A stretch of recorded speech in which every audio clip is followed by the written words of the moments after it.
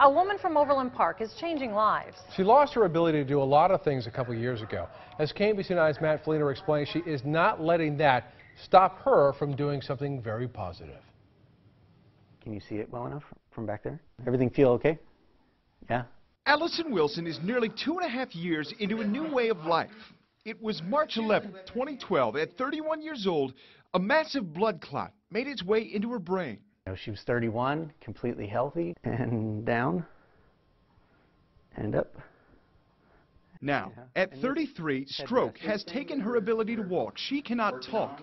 But her husband Chris knows Allison is just as smart, just as determined as the same girl he married nearly 10 years ago. The challenge was, how do we tap into that, and how do we get her out of there? How do we give her a voice again? Now, let me get that thumb switch in position. That process started a couple of months ago with Allison's thumb, one of the only parts of her body she could move. Okay.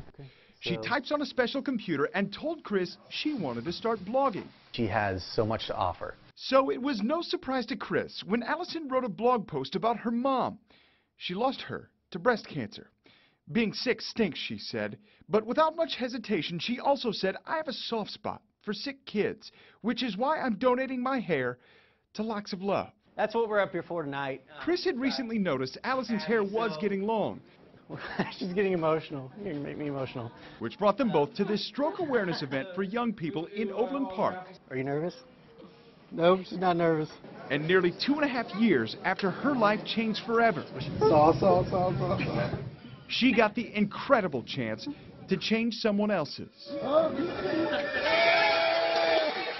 Matt Fleener, KMBC 9 News. Allison also told Matt she wants people to know that strokes can affect young people. Allison was just 31 years old when she had her stroke.